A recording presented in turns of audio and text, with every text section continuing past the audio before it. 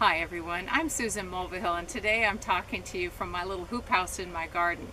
I live in Spokane, Washington, where we have a very cold winter every year. And all summer long I'm growing this big vegetable garden, and we preserve a lot of it so that we can enjoy it through the winter.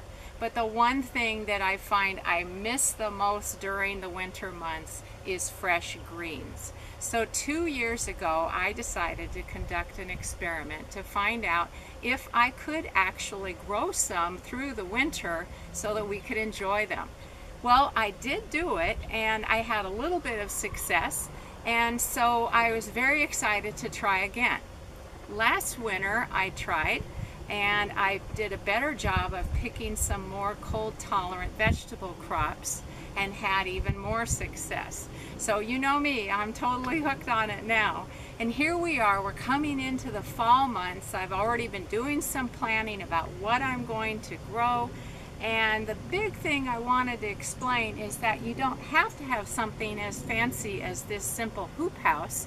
I'm going to show you an alternative that is very simple and easy. So today is the first in a series of videos about growing veggies through the winter months in cold climates. So let's get started. The most important consideration for growing veggies through the winter is to pick a nice sunny location. As you know, the sun gets low in the sky during the winter months, so you need to give your plants all the help they can get. Don't pick a spot that's next to a building, next to a huge tree, anything like that. Make sure they get lots of sunshine.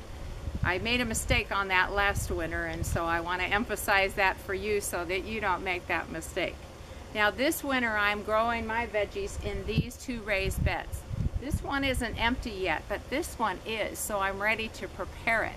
What I do to prepare it is I lightly loosen the soil, and the veggies that I'm growing are mostly going to need a lot of nitrogen. So I'm going to add in some compost and a little bit of organic vegetable fertilizer.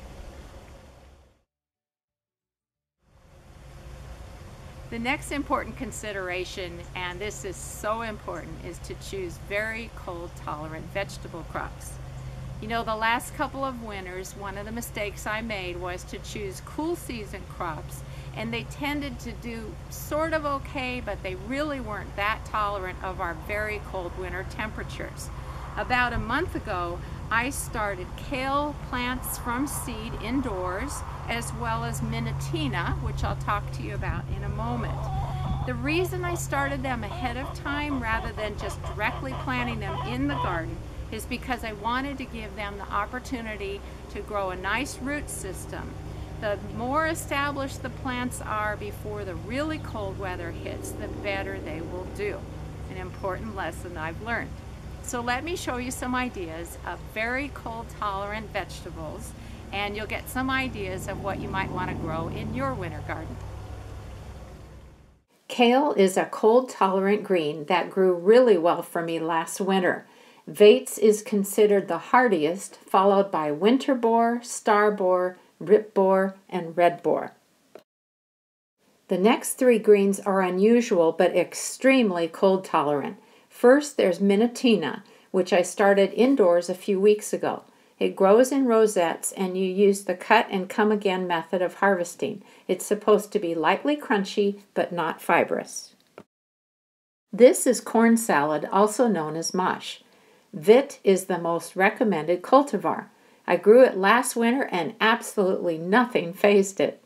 You harvest an entire plant at a time, and it has a mild, slightly nutty flavor.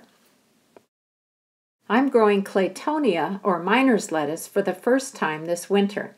It's considered to be the hardiest winter salad green you can grow. Johnny's Selected Seeds catalog describes the flavor as, quote, wild and fresh, unquote. It's another cut and come again green.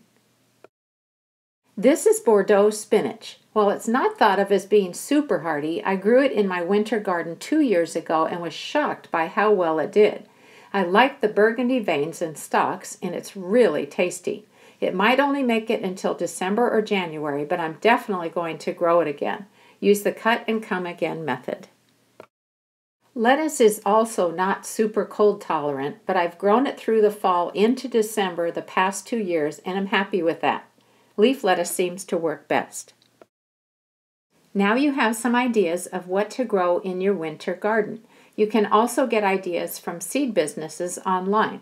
With the exception of kale and minutina, which do best when started indoors from seed around the 1st of August, the rest should be direct sowed into your winter beds. Happy gardening!